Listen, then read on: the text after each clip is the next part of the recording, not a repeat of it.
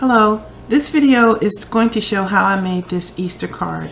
This card is a floral cross on a gold framed background with a flower embellishment. It's simple and elegant, and the inside is also very simple. This card is for Easter.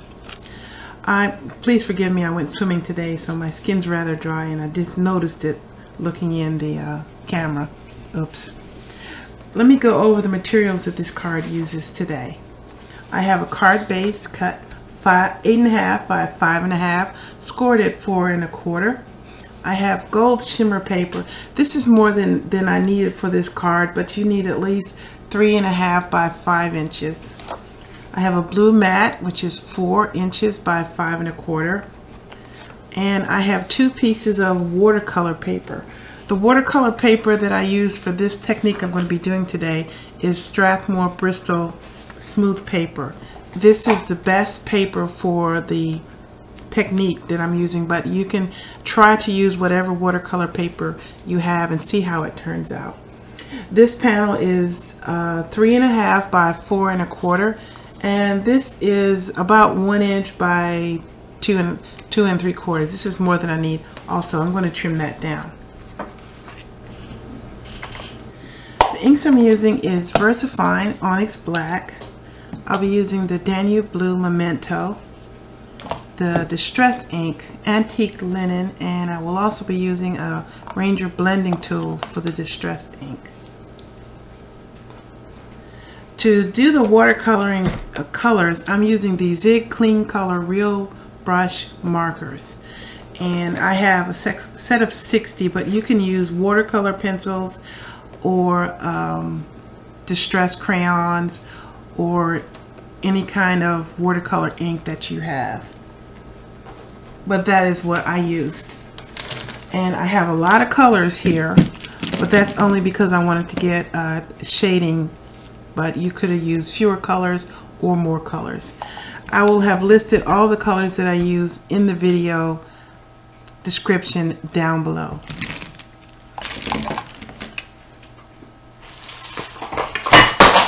Oops. For this one, I had used the Stampin' Up! Baked Brown Sugar, but I thought I would try this card in black instead of the Baked Brown Sugar. So keep in mind that this is not going to be exactly the way I'm going to do it. The stamp set I used today is 2 by Inkadinkado. It's called Spiritual Sketches and Good News. I'm also using die cuts. This is a no-name brand that I got from Amazon, and this is called Labels, which is very similar to a Stampin' Up! And Spellbinders Labels die cut. So if you had a similar shaped die cut, that would be just fine. You don't have to get this one. I'm also using some gold flowers for embellishment, and I will need to do some embossing, so I'm using my clear embossing powder, which means of course I will be using my embossing tool. I need glue dots to stick the flowers and foam tape. So that's about it. So let me clear out all of this stuff. It looks like a lot, but it really goes together very, very quick. So let me clear away all these things, and then we'll get started with the card. Okay, I've cleared away some of those things. So the first thing I'm doing is bringing in my Misty tool. I'm using my Misty tool so that if I don't get a good impression the first time, I can just stamp it right again and it'll stamp in the same place. That's a very good helper thing for when you're working on watercolor paper. This particular watercolor paper is smooth, so I probably won't have that much of a problem, but some of the watercolor paper has a lot of texture on it.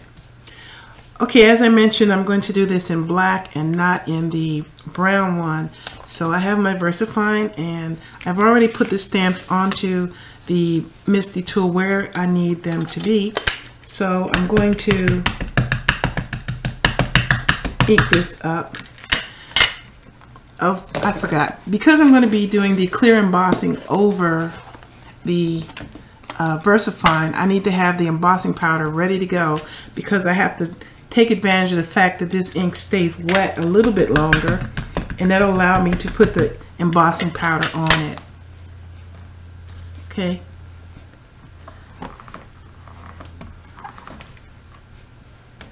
Okay.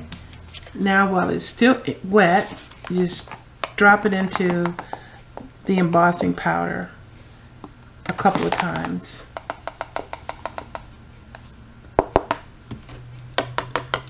Knock off the extra. Okay, that looks good. Set that aside for a moment, and now I'm going to do the other one. But I don't want to get this all messy, so I'll clean this up a little bit real quick. So I've trimmed this piece to 1 inch by 2 3/4. And where's my thing?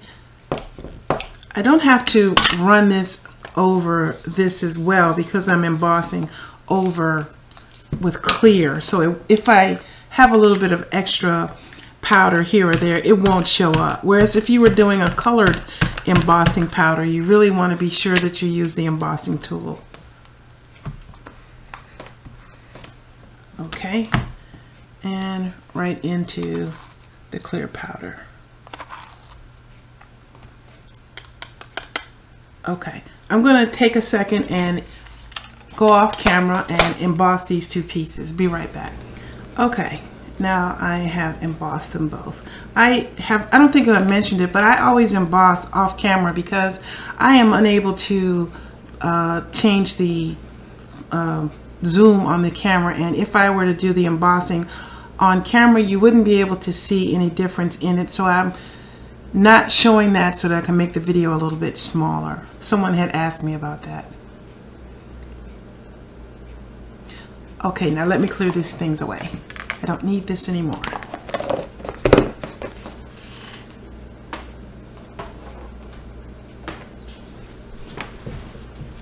Now I'm going to go right into the watercoloring bit. I'm going to speed up through this because it's no reason to make the video slower when it doesn't have to be. So basically I'm going to lay on just a little bit of the color. I'll illustrate with this one. Like so. And then take my water pen and spread it out to the ends. And the color moves very, very quickly and very easily on this particular paper with these markers. So now that I have the yellow, I'm going to just lightly touch the center with the red and blend that out and give a little bit of deep shadow in the center of the flower.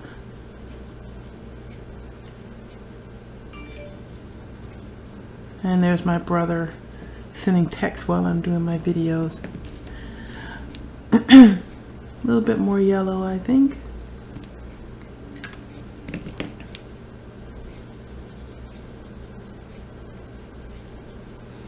Okay, and I'm going to speed the rest up so you won't have to watch this slow process. You also need a piece of paper so that you could clear your brush between colors.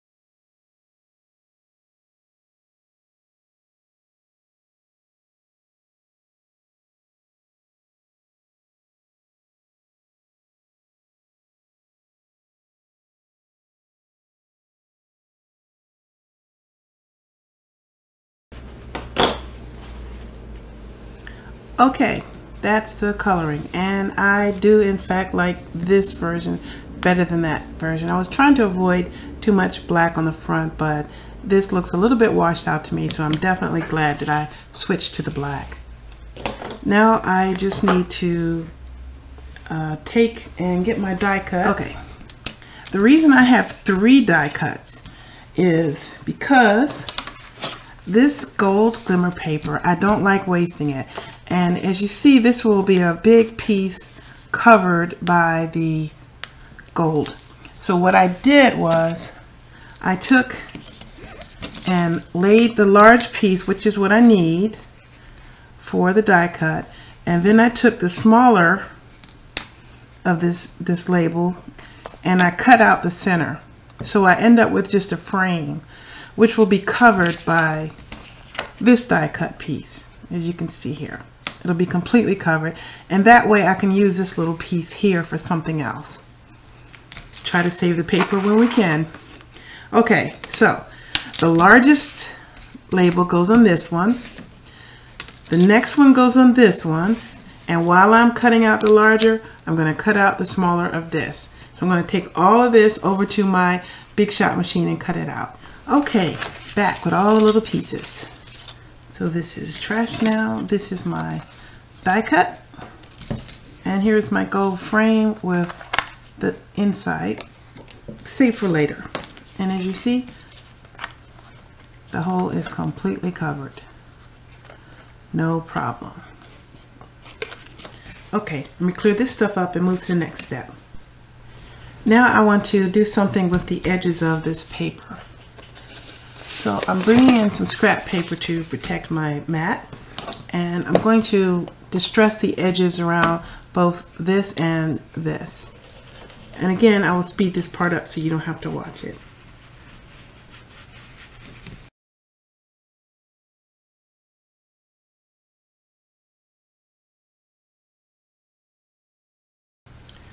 Okay. Clear this out of the way.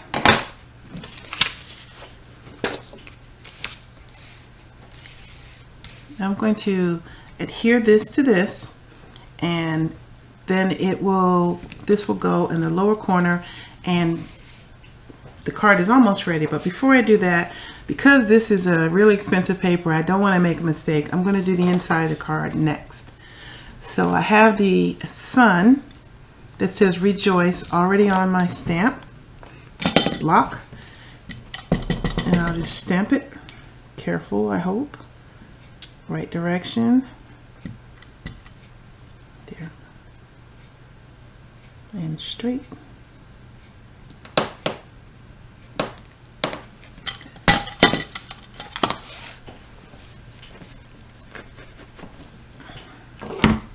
Now I just have the word Easter, so I'm going to stamp that in the blue.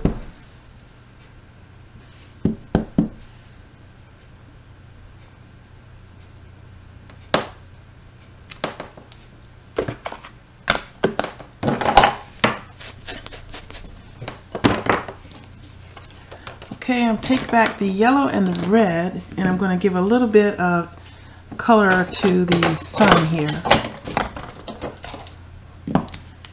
But because this is not watercolor paper, I'm going to do this with my blender tool, because the color wouldn't move very well.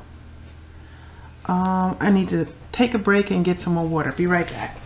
Okay, you just fill this barrel with water and good to go. Okay, because this is not watercolor paper, once I put the color down, it doesn't want to flow and move very well. So I'm going to start it off on this color block and just put the color where I need it to be.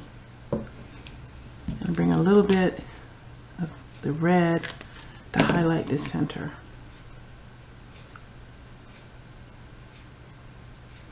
And there, simple as that.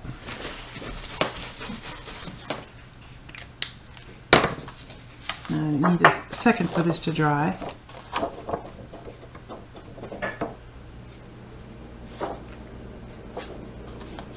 And because I didn't do too much, it doesn't go through the back of the paper. That was also a concern. Okay, now moving on. Take my bone folder, press a good seam in, and right, I'm going to adhere the mat to the card front. Uh-oh, I'm running out of tape.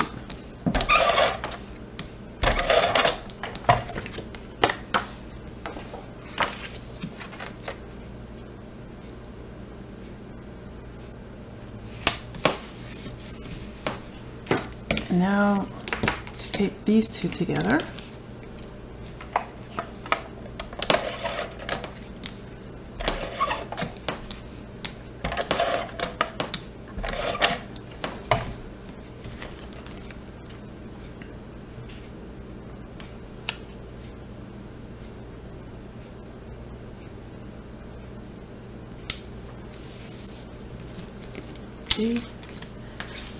And now this to that. I need a little bit more tape to make it stay down.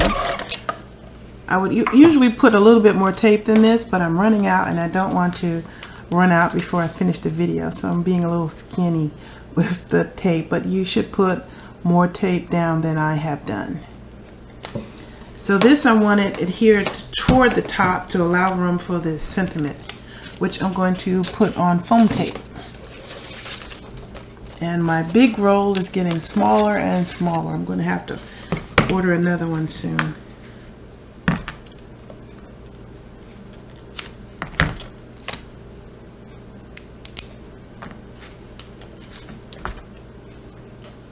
This might be too wide, so I'm going to cut that in half.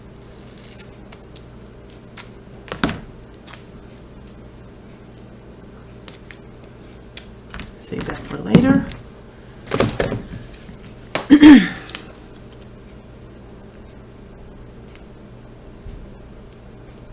The nails, the nails.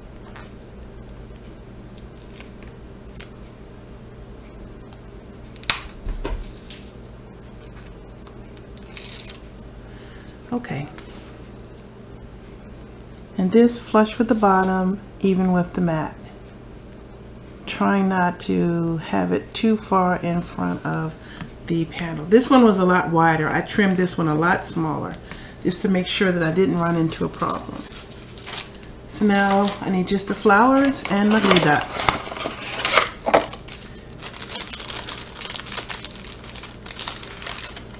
Three ought to do it. Maybe three then. I just take the glue dot and put it on the roll and then take it off and put it in place.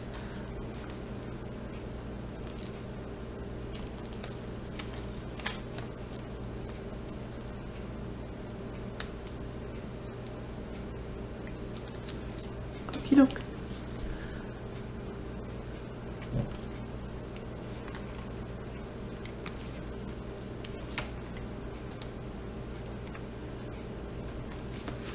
If you wanted to, you could of course add a little leaf of green in there, but I tried that at first and I didn't like how it looked, so I left that off.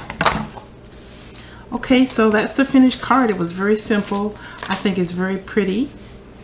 And I didn't put any sparkle because the gold frame is so sparkly all by itself. So I usually would have gone to my sparkle pen and went crazy. You know what? I can't help it. I'm going to sparkle up this flower a little bit.